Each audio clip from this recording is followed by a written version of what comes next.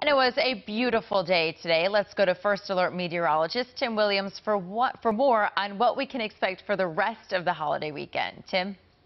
Well, what a beautiful stretch of weather we have been enjoying right into today and tomorrow, right on really through the end of the Labor Day weekend. Temperatures are going to be pretty comfortable. Today, 88 degrees, 67 was our low. We hit that just before sunrise. The normal high is 84, the normal low is 63, so just a tad bit above on both fronts. We have still had pretty comfortable conditions, though, because the dew points have been low. Dew points have to get into the mid-60s before you start to feel that humidity. We've had dew points in the upper 50s and low 60s, so the humidity levels have been very low. And that's despite the fact that we've had a wind coming in off the ocean that has been pumping in and just very steadily bringing in moisture off the ocean, reinforced by the bay. The winds have not been very strong, just a light, very light breeze. But again, from that direction, we're going to notice the dew points going up over the next few days. Still not going to add to a major heat index. It's still going to be very comfortable. 70 degrees, our overnight low tonight in central Maryland, 68 in Hagerstown and in Westminster, 66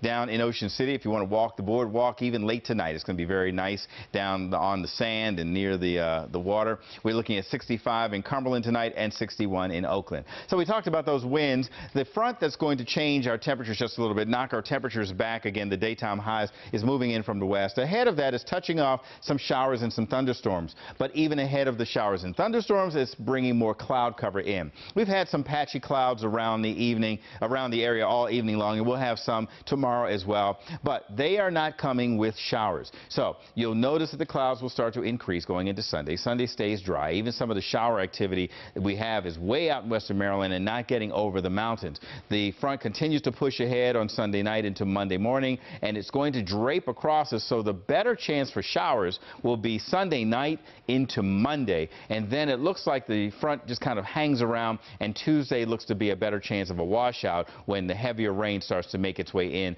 riding that front in from really the Gulf states right on into the mid-Atlantic. If you're waking up with us tomorrow morning and expecting to plan a nice day in Ocean City, well, you have that opportunity. 80 degrees on Sunday and on Monday. Clouds will increase. Water temperature holding in the mid-70s. We're looking at 88 degrees for tomorrow, 84, then 78 when that front comes through. The temperatures go back, and then we gradually warm back up. 80 on Wednesday, 83 on Thursday, 86 on Friday and Saturday. We'll be right back after sending it over to you, Kelsey.